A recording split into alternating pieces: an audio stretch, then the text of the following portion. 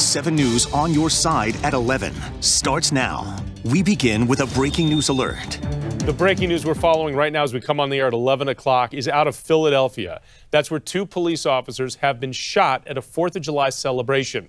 Now, you're looking at a live picture right now of the area. It is cleared out right now. There is a very strong police presence there. We're told this happened right near the end of the fireworks show. Those officers are stable at the hospital tonight. Right now, it's unclear what led up to this, and people are being told to avoid the area. 7 News will bring you an update as soon as we get one. This comes on the heels of a deadly shooting at a 4th of July celebration outside of Chicago. We'll have an update on that in just a few minutes.